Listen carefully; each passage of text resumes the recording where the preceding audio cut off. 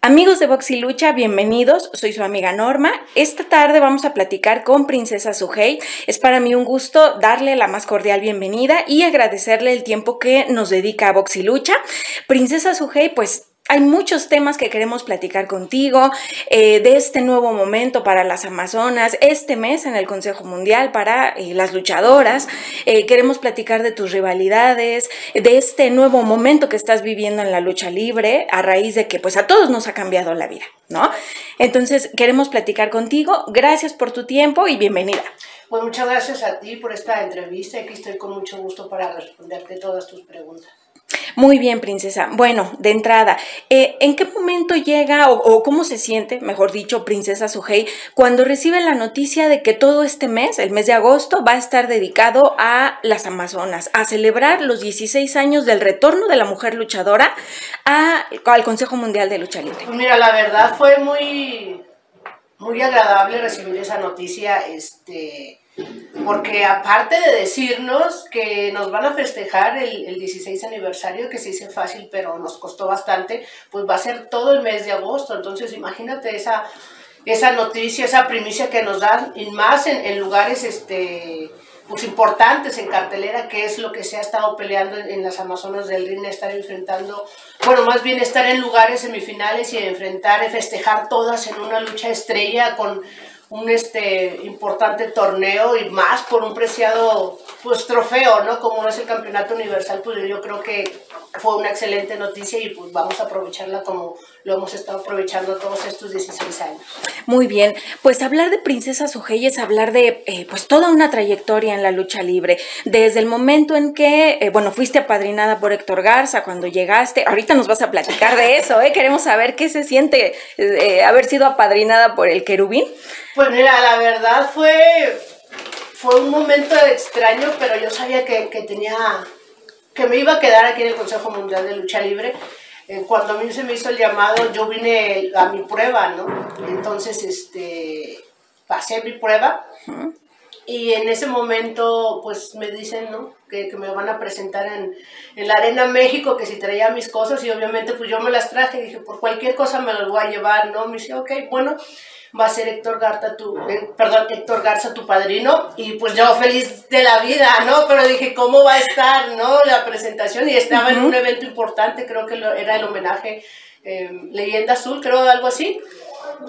Pues yo estaba súper nerviosa de presentarme en la Arena México, porque pues estaba llena, ¿no? Y luego era Héctor Garza, y pues el nerviosismo, y pues tuve la dicha de tener mi presentación solamente en esa ocasión. Ya posteriormente tuve el debut aquí en la majestuosa Arena México. ¿Qué te dijo Héctor Garza en ese momento, princesa? Seguramente te vio muy nerviosa, o no sé, ¿cómo crees? Bueno, nos comentas que tú estabas, sí, vaya, nerviosa, angustiada, en fin, pero ¿qué te dijo él, o cómo fue que te acoplaste con él y que, vaya, pues, él cumplió su función como tu padrino, y tú cómo te sentías? ¿Qué es lo que te dijo? Bueno, siempre tuve sus palabras, sus consejos de échale ganas, disfruta mucho lo que haces, tú sabes hacerlo muy bien, te ves muy bien arriba del ring, no olvida los nervios, esto es una presentación, y pues échale ganas, ¿no? Más que nada siempre era su apoyo de que le echara yo ganas siempre a lo que yo iba a hacer, y pues ahorita que estuviera más tranquila, relajada, que sí ponía la México, pero pues es normal. Muy bien, princesa. Y bueno, recordando también otros momentos importantes en la lucha, pues bueno, el momento que nos trae ahorita este mes de agosto, que es el mes de fiesta de las luchadoras en el Consejo, en ese sentido, tú fuiste de las gladiadoras que cuando aquí en el Consejo volvieron a dar la oportunidad de que las mujeres regresaran, después de 3 décadas de veto prácticamente, que es bueno, una situación muy lamentable para las mujeres luchadoras, tú regresas, y bueno, de todas esas, de ese grupo de luchadoras que regresaron a la empresa, estaba Marcela, estabas tú, Amapola, por ejemplo, ¿sí? ¿Recuerdas ese momento, ese 1 de julio de 2005? Cuando dieron esa oportunidad, ¿qué pasó, princesa? A ver, cuéntanos todo eso. Queremos recordar algunas cosas, y que tú nos compartas un poco más acerca de ese momento tan importante. Así es, mira, el regreso oficial sí fue el 1 de julio, ¿no? Del 2005, pero fue Dark Angel, fue Marcela, fue Amapola y fueron un relevo de 2 contra 2. A mí posteriormente me hicieron el llamado para venir a hacer la prueba, porque estaban solicitando amazonas, por lo que tú comentas, ¿no? Ya que estaban vetadas, ya que no estaban aquí en la Ciudad de México. Creo que en el estado sí estaban laborando, pero aquí en la Ciudad de México no. La empresa hizo pues obviamente sus movimientos para que regresaran la lucha libre femenil a la Ciudad de México, y por ende pues regresar al Consejo Mundial de Lucha Libre. Empezaron nada más con ellas 4, 2 que eran las estandartes, 2 que venía, pues Sara que venía de fuera, y no recuerdo exactamente quién era la otra compañera.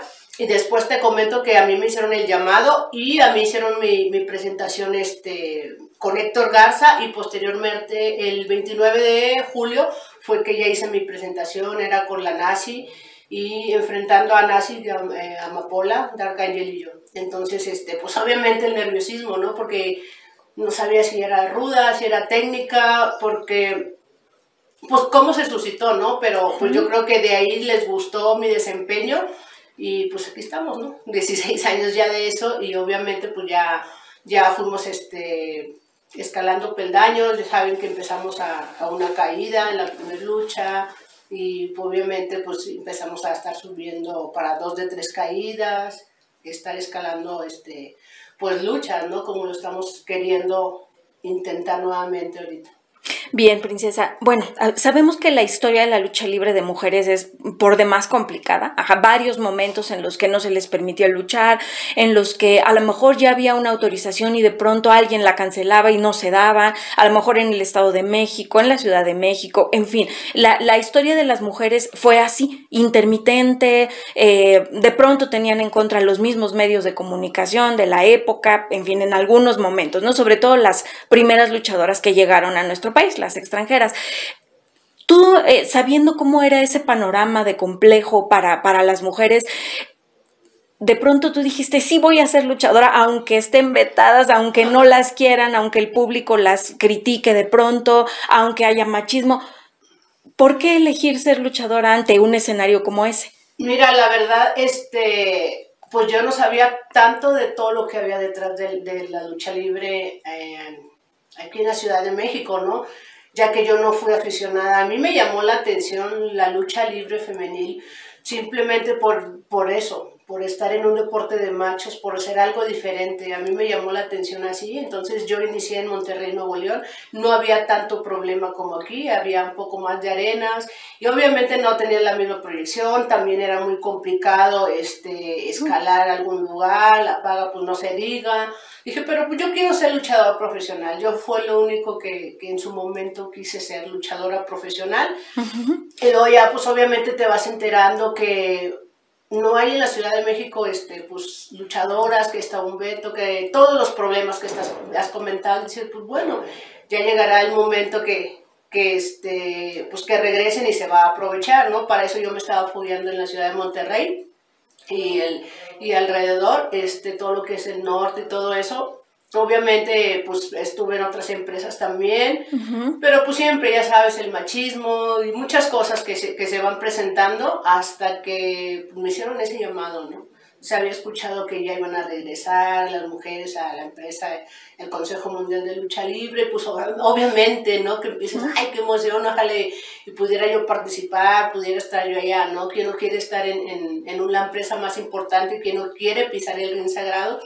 Pues bueno, me estoy fogueando, estaba joven, y pues las cosas van a llegar en su momento, y así fue, ¿no? En una ocasión el señor Negro Casas pues me vio luchando allá en la ciudad de Monterrey, y fue el que me comentó, ¿no? Que si podía venir a hacer una prueba, porque estaban buscando mujeres, porque iban a regresar pues ya a la Ciudad de México, y obviamente porque querían tener pues más mujeres, ¿no? Entonces sí, le dije que sí, que no había ningún problema. Dice, pero nada más es un entrenamiento, no es nada seguro. Le digo, sí, no hay ningún problema. Y pues ahí está lo que salió de ese entrenamiento, ¿no? Se vio la preparación, y pues obviamente pues me quedé aquí, y pues ahorita yo creo que todo lo que suscitó en tiempos anteriores con las mujeres, pues ya lo hemos estado descartando con las luchas que se han estado dando, y pues la forma de que las amazonas quieren hacer historia en la lucha libre. Ujú. Sí, así es, princesa. Bueno, hemos visto cómo el Consejo Mundial pues ha celebrado, por ejemplo, a los pequeños estrellas, a los microestrellas también. Tenemos a Dulce Gardenia también en el Consejo. Y bueno, ahora pues todo este mes dedicado a las mujeres luchadoras.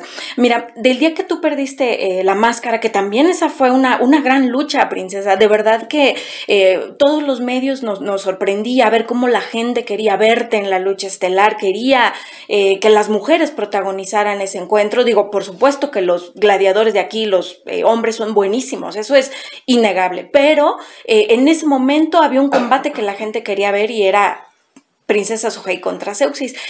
¿Cómo te sentías tú? O sea, sabías que, bueno, pues estaba a la par, a lo mejor o era el combate de los caballeros o era el suyo, el tuyo. ¿Cómo te sentías al saber eso? No, pues bien contenta, la verdad. Yo creo que sabía que era difícil encabezar un aniversario y más de Amazonas, pero emocionada por la respuesta de la afición, ¿no? Porque el machismo que había fuera entre los aficionados era el mismo que ellos estaban diciendo que querían a las mujeres, ¿no? Yo creo que ellos ya estaban viendo lo que estaban haciendo las Amazonas y ellos mismos como aficionados estaban pidiendo obviamente que fuera esa lucha estrella, porque pues yo creo que fue una rivalidad que se llevó pues bien, ¿no? Una rivalidad fuerte que le agradó mucho a la afición y la misma afición era quien pedía esa lucha estrella, ¿no? No se dio por algún motivo, pero pues es padre, ¿no? Que Princesa Sugehit haya estado pues más que nada en esos momentos de que la gente esté pidiendo que esa lucha de apuestas sea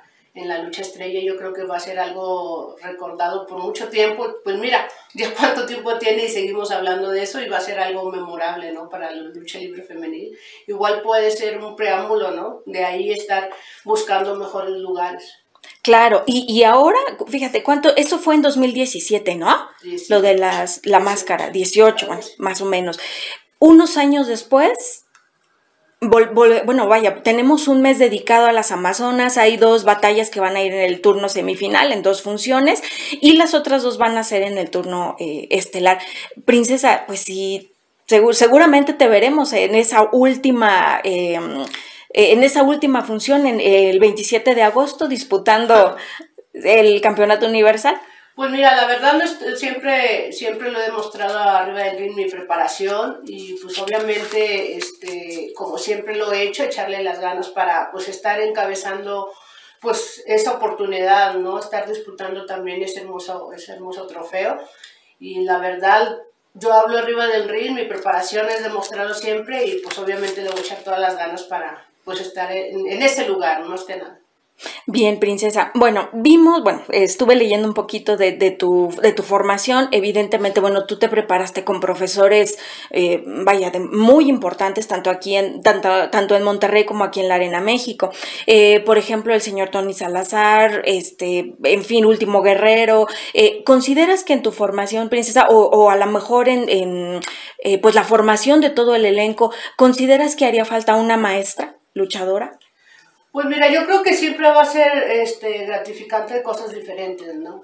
Hemos tenido maestros de Monterrey, hemos tenido maestros de aquí del Consejo, he entrenado con compañeras como por ejemplo con Marcela, ¿no? Ajá. Pues tiene muy buenos entrenamientos, vengo aquí por decir a la Arena México y me subo al ring con el compañero que esté y aprende, ¿no? Yo creo que a todos les aprenden y pues sí sería también algo diferente, ¿no? Que pudiese haber una amazona pues como instructora, ¿no? Y obviamente pues que tenga la experiencia y la forma que la empresa le gusta que las amazonas se estén enfrentando arriba de un ring. Sería pues agradable también. Entonces ha sido determinante también entre ustedes, como el apoyo entre ustedes como gladiadoras a lo mejor en los entrenamientos, como dices, luchando a lo mejor contra Marcela, o sea, entre ustedes también ha habido ese apoyo. Obviamente tiene que haber ese apoyo para poder sobresalir, ¿no? Si no ha habido en su momento ese apoyo, no hubiésemos podido hacer absolutamente nada, ¿no? Y ahorita has platicado con tus compañeras sobre este momento, sobre este mes que van a vivir las Amazonas, Princesa Sugehit. ¿Cómo las percibes? Pues yo creo que contentas, ¿no? Y emocionadas por la noticia que se nos dio. Ya vamos a empezar pues este viernes 6 a ver quiénes nos vamos a presentar, no sabemos, ¿no? pero es motivante porque sabemos que vamos a estar en una lucha importante, por decir en la semifinal, y luego disfrutando la lucha estrella, ¿no? Yo creo todas en conjunto, todas estamos emocionadas de vivirlo, ¿no? De vivir más que nada ese momento porque lo vamos a disfrutar todas. Vamos a estar todos en una lucha estrella, no nada más algunas que iniciaron o algunas que quedaron, sino todas las amazonas en conjunto, y va a ser una fiesta muy agradable estar en la lucha estelar de las amazonas del ring, ¿no? Yo creo que ya las que queden en la final, obviamente, pues sería algo pues agradable también, ¿no? Para cada quien que queden así en la final, y obviamente llevan el peso de todas las amazonas, ¿no? Claro, bien, Princesa. Bueno, hablando un poco de las rivalidades que tú has tenido y de las que actualmente ya se están gestando por ahí, recordamos, bueno, esa rivalidad contra Dark Angel, la lucha de máscaras, recordamos también a Goddess, por ejemplo, y ahora, actualmente, bueno, empieza a gestarse una rivalidad fuerte con Stephanie Baker. ¿Crees que esa rivalidad pudiera llegar también a una lucha, pues, muy recia, una lucha de apuestas, Princesa? Pues mira, la verdad yo para creo allá que las rivalidades a Princesa Sugehit le van saliendo por sí solas, y saben que la rival que tengo siempre enfrente pues no soy dejada, y yo creo que por eso siempre se crecen más esas rivalidades y se ven muy naturales las rivalidades. La rivalidad con Baker va a llegar hasta donde tenga que llegar, ¿no? Entonces yo no tengo ningún problema, siempre en Monterrey recibí a las extranjeras, aquí he tenido algunos roces con ellas también. Entonces, pues no sabría decirte hasta dónde va a llegar esa rivalidad. Creo que, bueno, algo que llama mucho la atención justamente es eso, Princesa, que tus grandes rivales son extranjeras, la mayoría, ¿no? Entonces, pues a lo mejor en vez de la casa canadiense te diremos la casa extranjeras o algo por el estilo. Pues mira, en el norte, como yo recibí en su momento a las extranjeras, me ganó una leyenda de la destructora de extranjeras, ¿no? Porque por ese hecho, pues la verdad aquí a lo mejor voy a empezar nuevamente, ¿no? A recibir a las extranjeras, y ya está uno en puerta, ¿no? Incluso hasta Dalis también en su momento, pues tenía roces fuertes con ellas, pero pues ya ella se fue por otro lado con otros rivales, y a lo mejor es el momento de que aquí empiece esa nueva etapa también. ¿Crees que este mes de agosto, Princesa, en esa gran final del campeonato universal, crees que la rival a vencer sea Dalis? Pues mira, la verdad hay muchas rivales a vencer, ¿no? Para mí todas las compañeras son rivales a vencer, todas queremos la gloria, entonces como se menciona, todos estamos en la fiesta y pues queremos el pastel completo, ¿no? Entonces sería malo adelantarme quién sería el rival a vencer. Muy bien. Princesa, pues desde que perdiste la máscara te hemos visto, bueno, evidentemente pues las expresiones y demás, pero te hemos visto con una nueva imagen, te hemos visto muy contenta siempre en el cuadrilátero. Hay varios momentos en tu trayectoria, ¿no? Uno, pues evidentemente ese, donde dejas la máscara e inicias una nueva etapa, no sabes si la gente te va a recibir, si a lo mejor ya no, como de pronto ha pasado con algunos compañeros, compañeras. Se acaba la máscara y de pronto, quién sabe qué pasa, pero ya no vuelve a ser igual, ya no hay esa aceptación, en fin. En tu caso no fue así.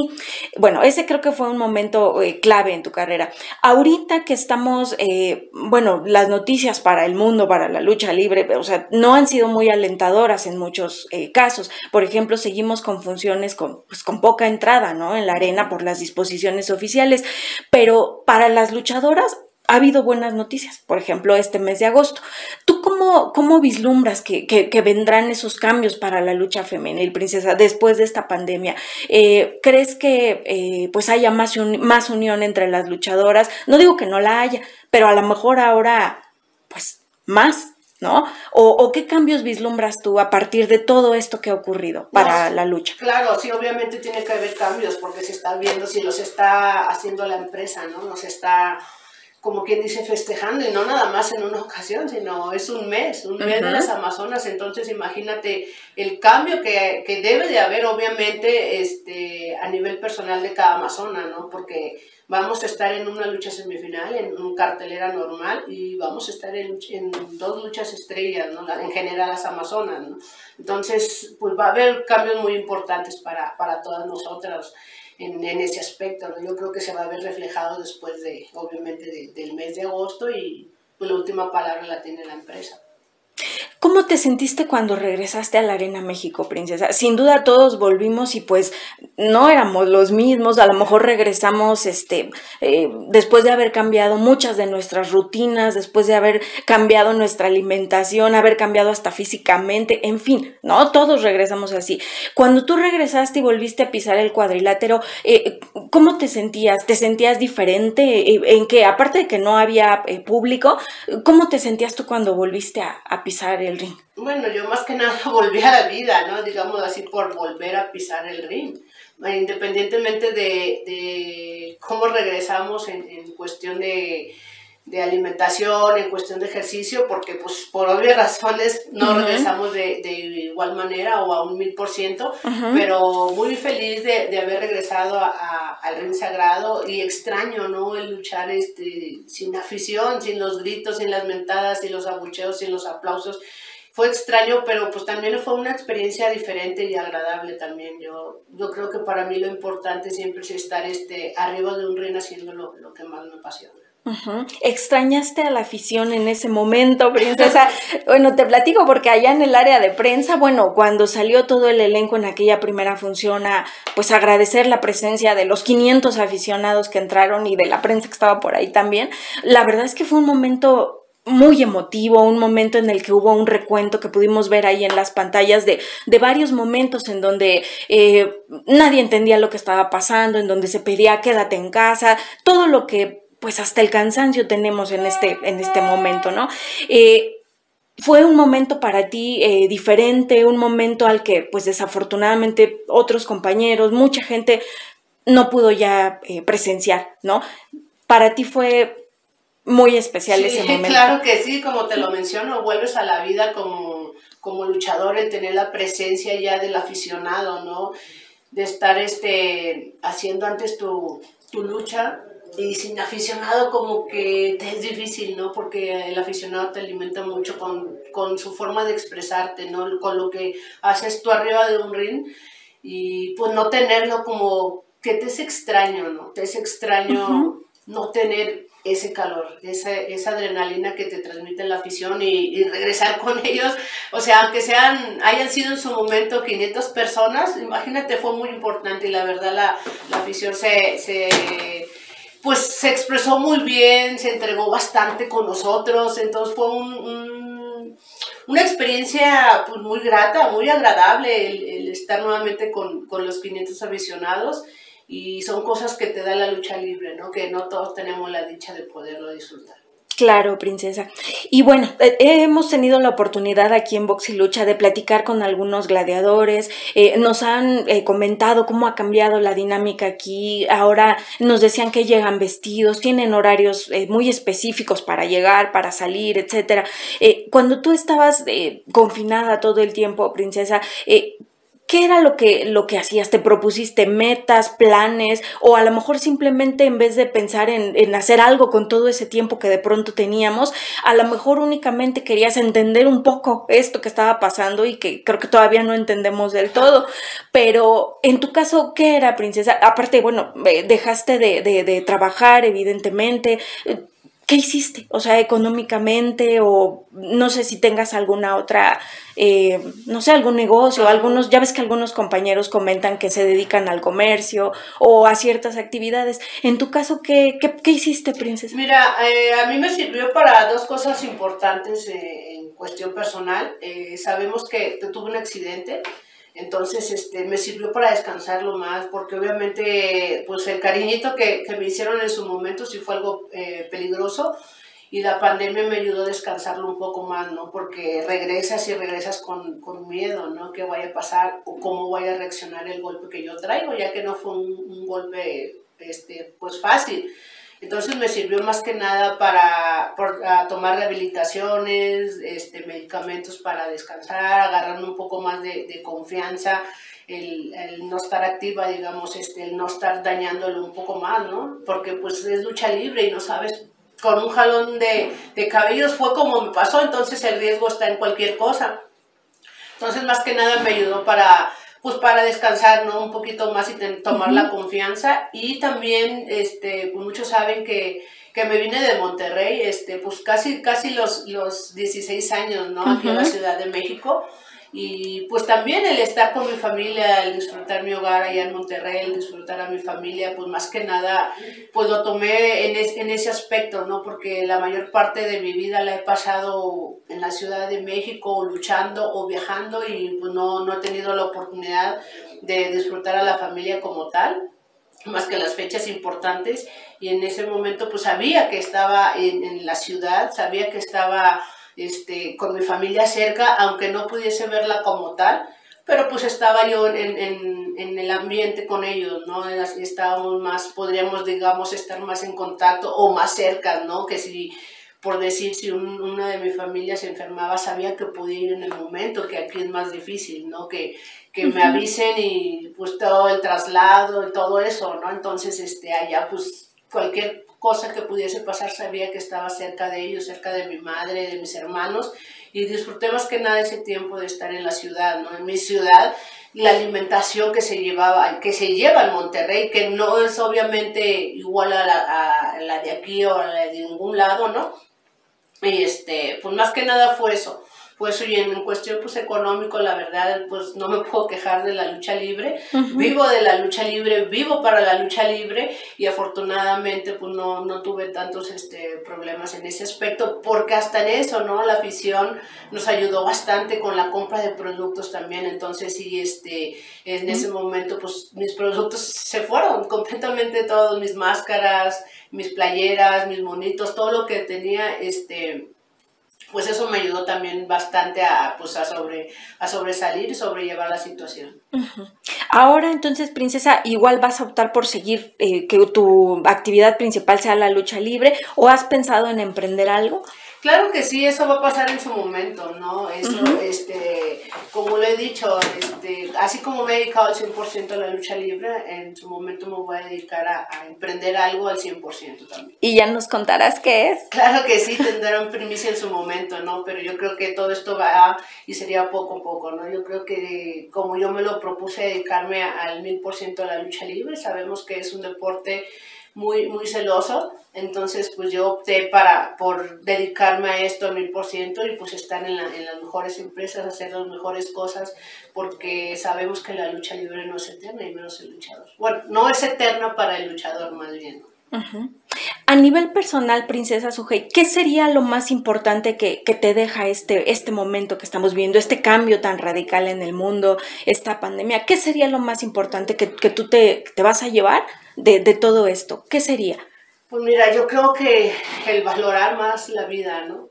Porque es una enfermedad que ataca y pues es muy mortal lo que pasas, lo que sufres, que te da y no sabes si cómo vas a salir, ¿no? Cómo vas a quedar, porque sabemos que hay secuelas, lo digo por experiencia. Entonces yo creo que valoras más tu salud, valoras más tu vida, valoras más a la familia, valora lo que estás viviendo, ¿no? El estar aquí en este mundo, yo creo que es lo que me está dejando esto que se está viviendo. Bien, ¿tú te sientes bien físicamente? ¿Te sientes, bueno, hemos escuchado, ya ves que de pronto, después de superar la enfermedad, como que no se siente uno bien, sobre todo en la cuestión de la respiración? Exacto.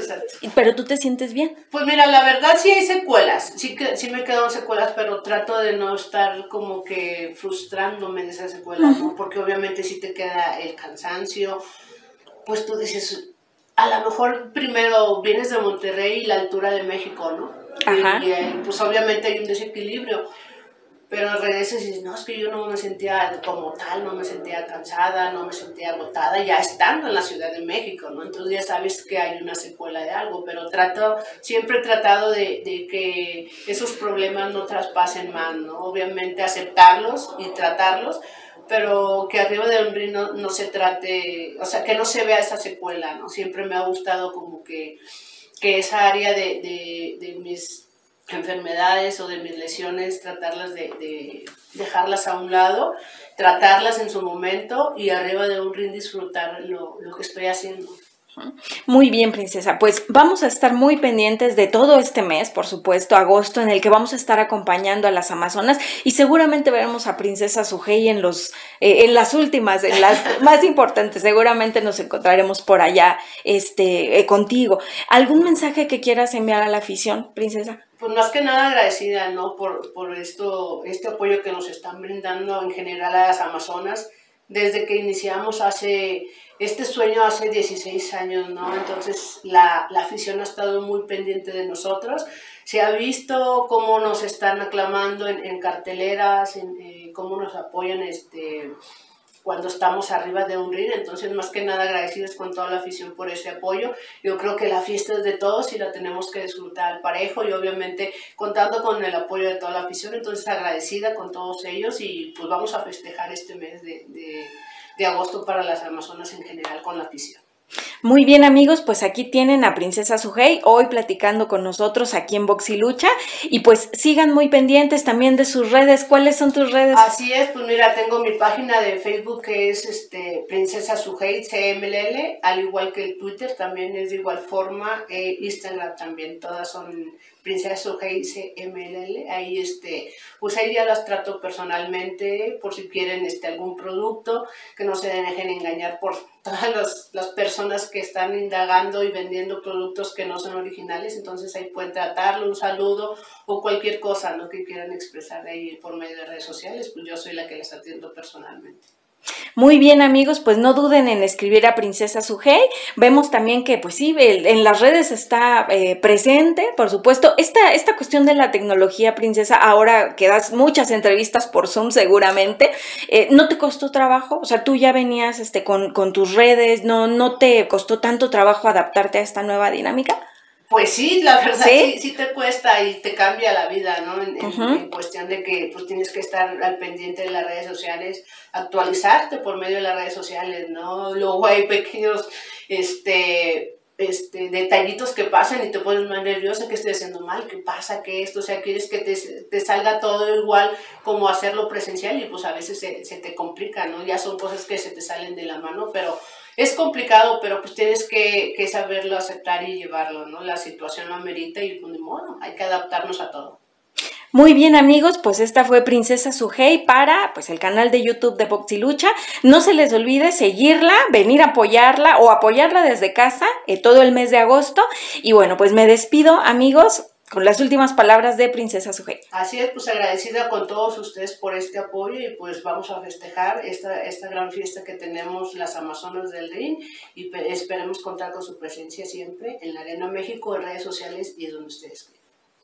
Hasta pronto, amigos, me despido. Soy Norma Irene Aguilar para Box y Lucha.